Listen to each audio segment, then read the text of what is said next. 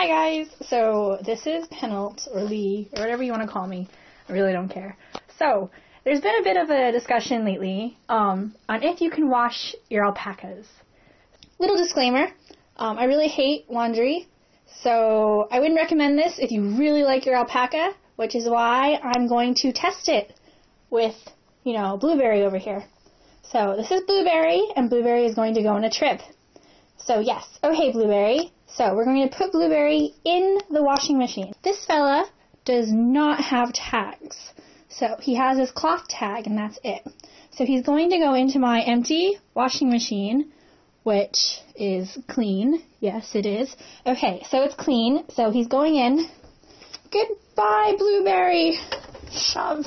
Okay, again, I don't recommend doing this if you really, really like your alpaca, which is why I'm testing it out for you. Your results, mileage, whatever they're calling it now, may vary. So first, we're going to use some laundry detergent. Yes.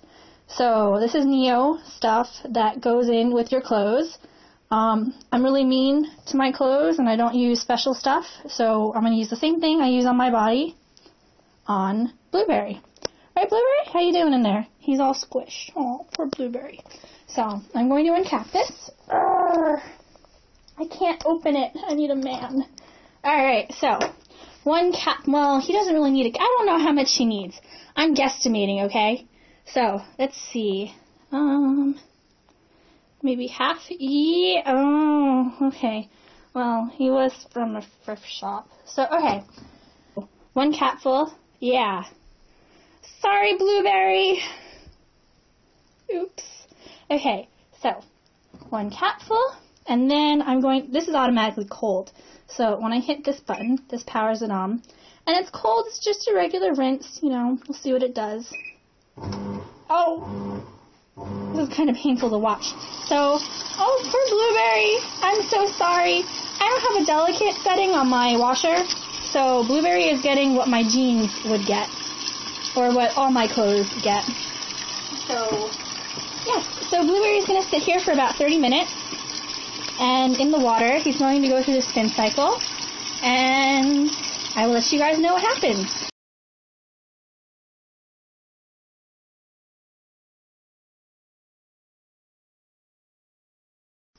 Okay, so it's been a little bit later. I actually fell asleep eating dinner and watching television. So it's been about 2 hours. So Blueberry went through the cycle, and it's finished. So I'm going to put him in the dryer. Alright, so if you open it up, look, Blueberry match, we're both wearing purple. So he's kind of squished in there.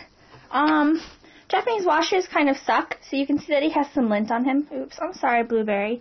If you have a towel, I totally recommend, just getting out some of the excess water. This is my first alpaca I've ever washed, but I have washed other stuffed animals. I can't really dry him properly, but I'm just fluffing up his fur. See, he has some lint on him, though. I'm sorry, Blueberry. I'm sorry. So, anyway, I'm going to put him in my dryer, which is this.